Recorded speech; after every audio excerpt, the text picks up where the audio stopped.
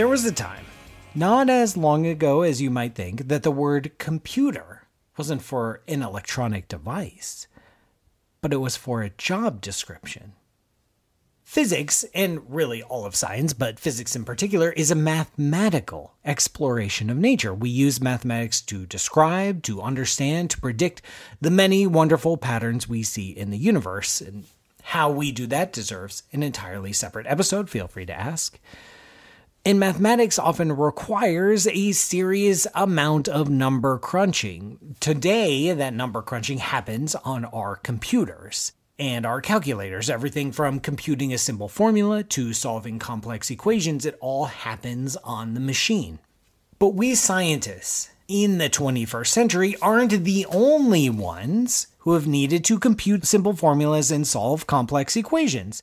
So what are you supposed to do? If you're a pre-20th century scientist that needs to get some math done, but you don't have a magical little box that does it quickly, efficiently, and correctly for you, what do? Well, you hire someone to do it. You go out on the job market, you say, hey, I need someone to do all my math for me so that I can do the higher level thinking or the data collection or the analysis and the inference, but I need someone to crunch the numbers. I need someone to go through all the data, find the commonalities. I need someone to apply this equation. I need someone to calculate this or that. A famous example of this computer was Johannes Kepler. He was the computer. He was hired as the computer for Tycho Brahe. Tycho Brahe was operating as perhaps the greatest astronomer to ever live. And he was collecting a lot of data. He was trying to make lots of predictions. He was trying to get a lot of math done, and he hired Kepler to do it. And then Tycho died, and then Kepler took all the data. I'm not saying there's a conspiracy there, but I'll let you draw your own conclusions. After the development of what we recognize now as mathematical science and mathematical astronomy with the scientific revolution, the problems only got bigger because we became more sophisticated. It wasn't just naked eye astronomy, it was a telescope-based astronomy. We started to gather more data, and so there's more and more need for computation, and so there's more and more need for computers. You couldn't just have one or two assistants running around doing the calculations for you. You needed teams of people. There's another famous example, George Airy, who was the head of the Greenwich Observatory in the 1800s, had a room full of kids doing math all the time in something called the Octagon Room, which strikes me as a great name for a sequel to the Squid Games or something. But no, it was a room full of kids doing math all the time. And it was this wonderfully elaborate system where each kid was just assigned a certain task. And they just had to repeat that task over and over and over again. And the kids would pass notes or messages to each other. So like the kid in front of you would solve one part of the problem. He would pass it back to you, and then you would solve the next part, and then pass it to the kid on your right. And then if the kid on your left gave you a note, then you applied a different algorithm or solved that, and then you passed it behind it. And so it was this, like, it looked like a computer algorithm, but it was performed by human beings, mostly kids, just doing rote mathematics over and over and over and over again. Just the grunt work of doing astronomy and trying to find mathematical descriptions of nature that involves a lot of mathematics, it involves a lot of number crunching. Here were the computers to do it. By the late 1800s, this job of human computer, or back then they just called it computer, was taken up almost entirely by women. Why? Well, there are a few potential reasons for it. One, kids can be very kid-like. If you've ever noticed kids, they're not so great at sitting at a desk for hours at a time, performing the same task repeatedly, especially a boring task repeatedly. So, that starts to get a little old pretty quickly. And as science grew, as our data collection efforts grew, the calculations and theories we were doing were becoming more complex, and it was beyond the scope of most kids' mathematical abilities. It wasn't just multiplying numbers or dividing numbers. It wasn't just doing simple things. It was doing very complex, nuanced things. And I'll give you some examples of that soon, that were simply beyond the scope of most kids. Now, hey, little Johnny, I need you to run an best fit algorithm, and you've already lost them. Two, there was a large social movement happening in the time in the US and Europe to allow women access to higher education or education at all.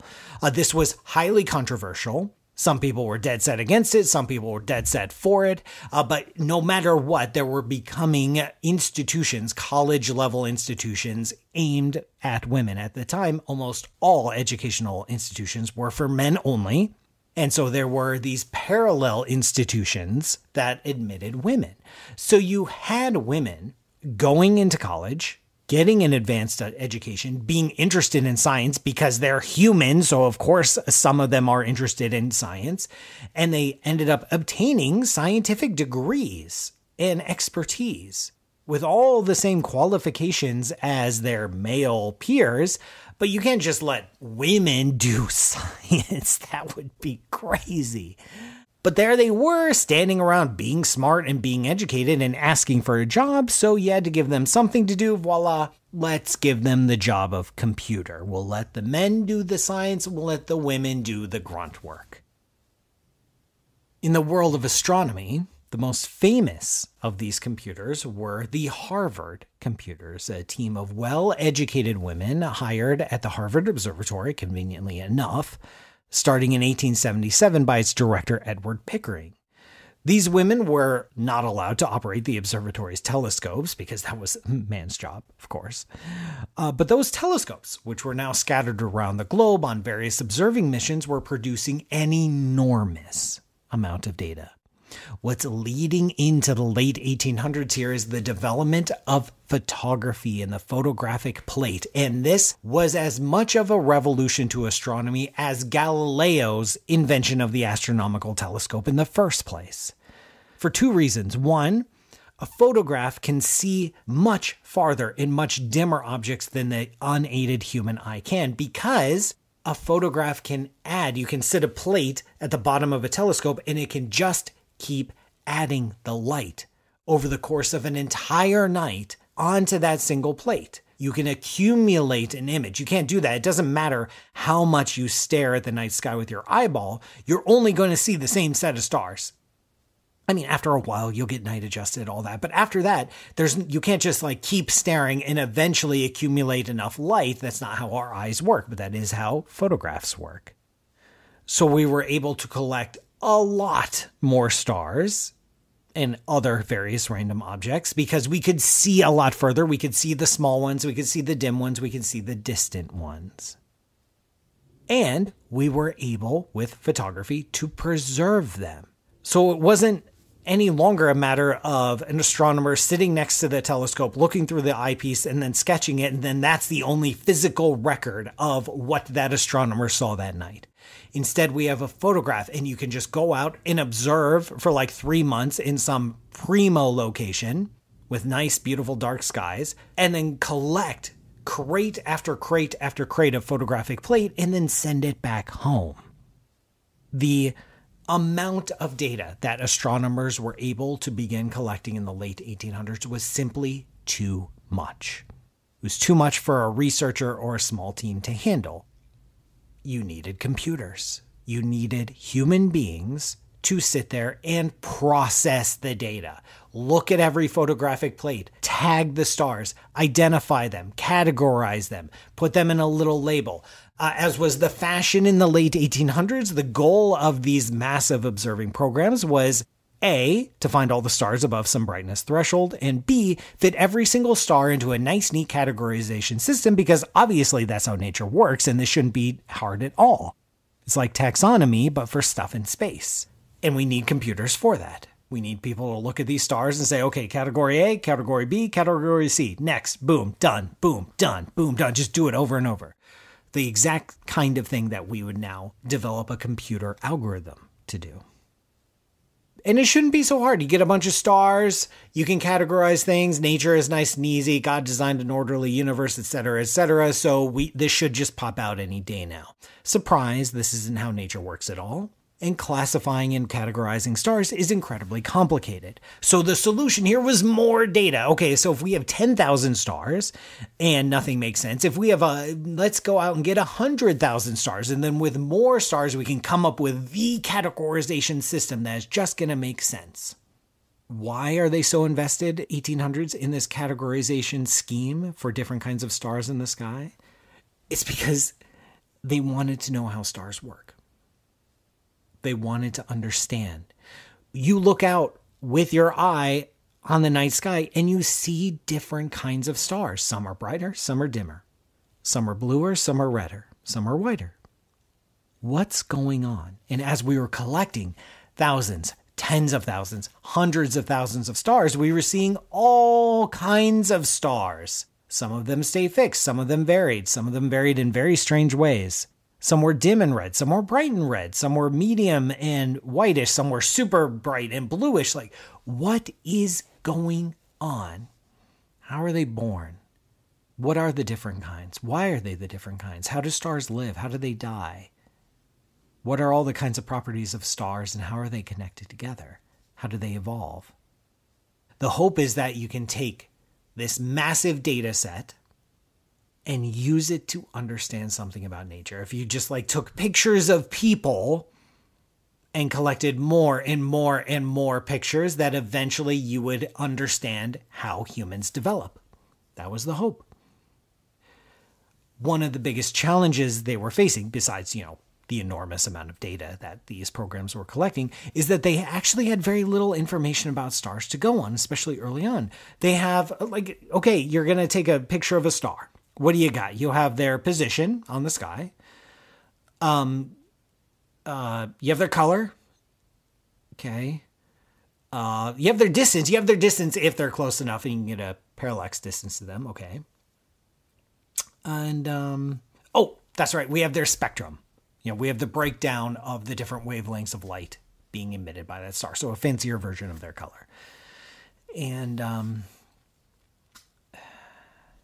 that's it. That's all we got. You're doing these surveys of hundreds of thousands of stars and you're collecting a very tiny amount of information about each star. And from there, you're trying to unlock how stars work. It's like if Charles Darwin only knew the color and the size of the animals he studied, and he is using that to try to write Origin of the Species. Well, points awarded to astronomers for at least being ambitious in the late 1800s. Obviously, all this work needed computers in a big way, and it's exactly this kind of task that modern electronic computers excel at, churning through vast quantities of data, looking at certain key features, computing straightforward arithmetic, and spitting out a result. Okay, this is the program. We're going to classify the stars, and we're going to use that to understand how stars work. Question from the back. The goal is to classify stars and somehow use that classification to understand stars, but how do you classify stars? We have the data. We have gobs of it. Not a lot about each star. We know where it is and its color, its spectrum. But how do you classify stars if you don't know how stars work? We have the data to use to classify them, but we don't have the scheme to classify them. This is insanity. It'd be one thing if we knew how stars worked and from there developed a classification scheme, but in classic astronomical fashion, astronomers are going to study things and assign categories to things before we understand that. And hopefully, by categorizing them, we can get some sense of how they work. It's a big leap, but we're going to give it a shot. And it turns out someone did it. And the person to do it was one of the Harvard computers, Annie Jump Cannon. She was born in 1863 to a well-to-do family in Dover, Delaware. Trust me, it's not poor people signing up to be Harvard computers. She was encouraged by her mother to study astronomy and science and all that good stuff, which, as you might imagine, was rare for that time. She attended Wellesley College in Massachusetts, which was one of the few higher education options for women at the time. She graduated valedictorian, obviously very smart. She also casually went to Europe to develop, pun intended, her photography skills. After the usual sort of unsteady job hunting that plagues academics to this day, in 1896 she landed a job as one of Pickering's Harvard computers. Her job was straightforward. Given a photograph of a star and its spectrum, catalog its properties, and assign a classification to it. That's it. And just do that a lot and accurately and quickly. Now, at the time, she wasn't working in a vacuum. Astronomers had already been trying to develop a classification scheme for some time. And To be fair, almost every single astronomer had their own classification scheme going because nobody had any idea what was going on. But there was one that was gaining popularity. It was developed in the 1860s and 70s by an Italian Catholic priest and astronomer by the name of Angelo Secchi. Now remember, astronomers don't have a lot to go on to classify stars, so Secchi settled on how strong the hydrogen spectral line appeared. So you're going to see a star, there's some hydrogen there. It might be glowing and emitting radiation at very specific wavelengths. It might be blocking very specific wavelengths. It might be absorbing light. But whatever that line is going to be there, and it might be weak, it might be strong, it might be really thin, it might be really broad, depending on the situation. Again, we have no idea how or why the hydrogen is doing what it's doing, but you can look at different kinds of stars and they have different appearances of hydrogen features. And so that's what Secchi did. Class 1 was a white and blue star with broad and heavy hydrogen lines. Class 2 was yellow stars with less strong hydrogen lines, but still kind of there. And then class 3 was orange and red stars with kind of a lot going on in the spectra, not just hydrogen, but, very complicated. This classification scheme implies some sort of ordering, some sort of perhaps, hopefully, evolutionary connection between them. Like maybe stars start out white or blue and then evolve to yellow and then change to orange and red, or maybe the other way around. That is the hope, that if you classify these stars in the right way, you will discover some links between them. We knew stars had to be formed somehow.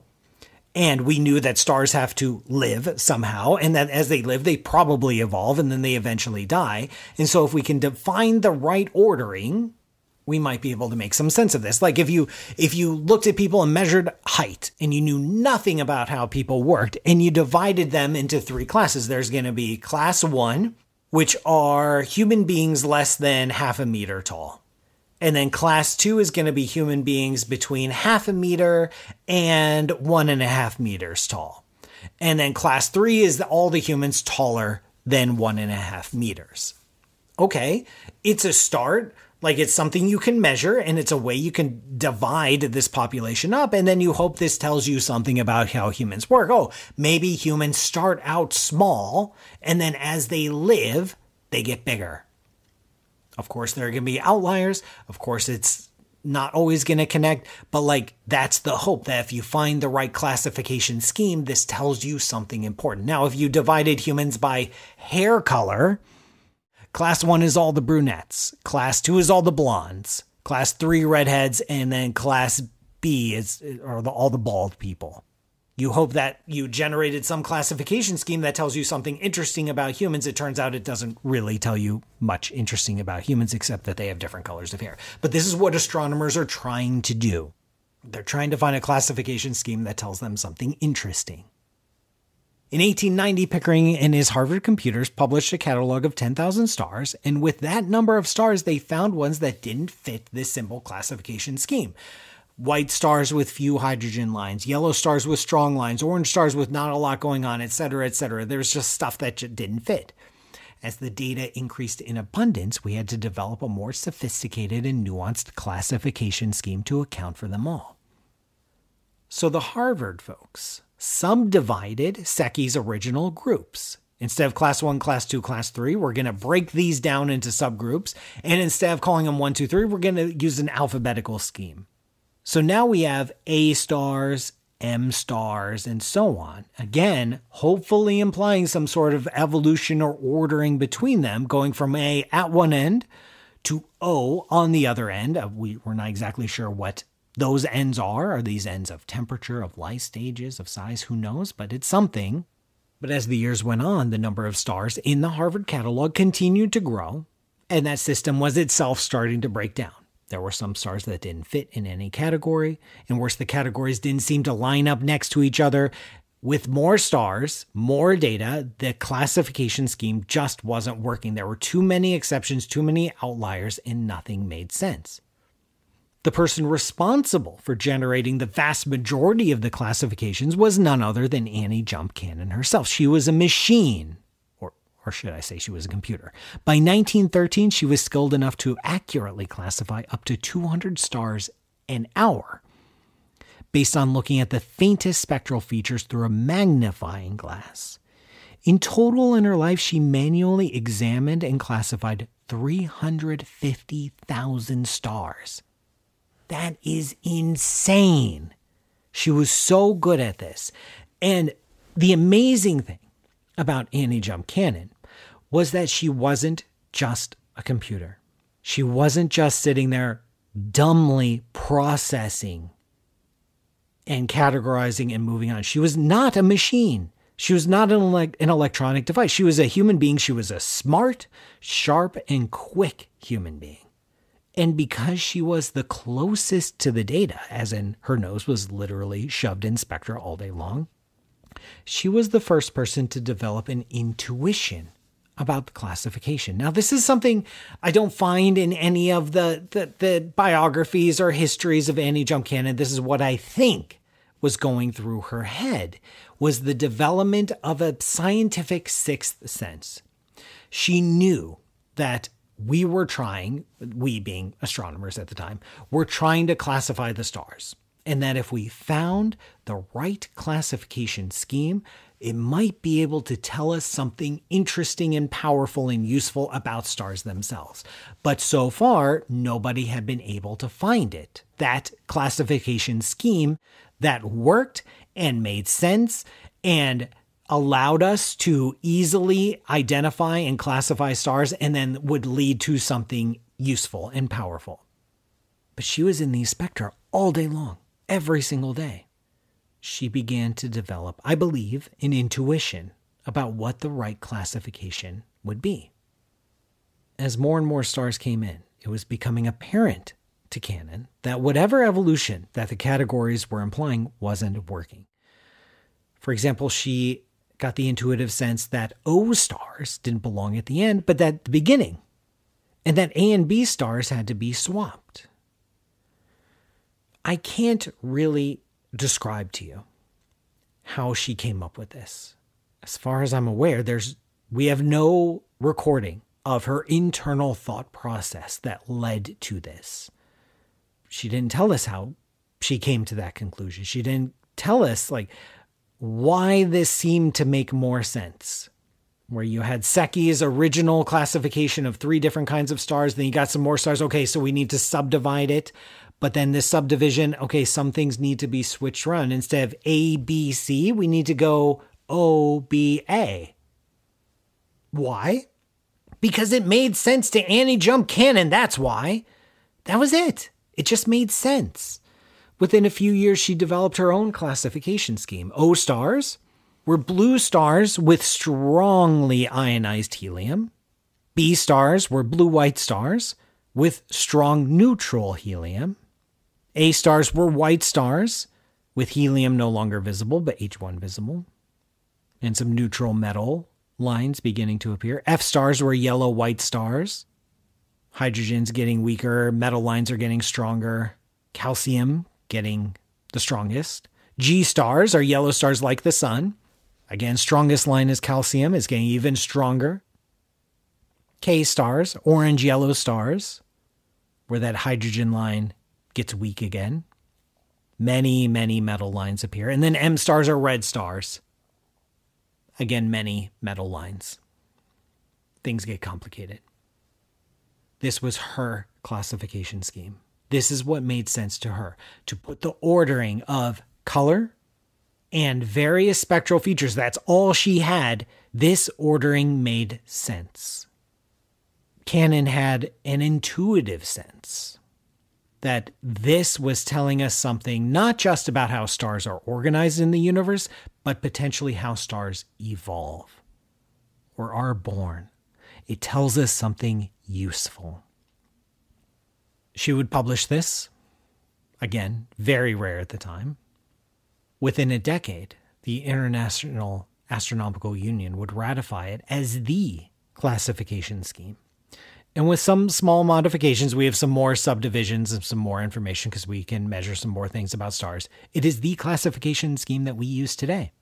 There's a handy mnemonic you can use to remember the ordering of stars. O stars are the blue stars and M stars are the red stars. And then you have the colors in between. You have O, B, A, F, G, K, M. If you remember, oh, be a fine guy or girl, kiss me, you can remember the ordering of stellar classifications. And why is it so weird? Why isn't it just 1, 2, 3, 4? Well, we tried 1, 2, 3. That didn't work out. Then we went to alphabet, and it was A through O, but then Annie Jump Cannon realized that there needed to be some shakeups here. And some of the categories were merged together. Some were dropped all completely. It was Annie Jump Cannon who brought order out of the chaos.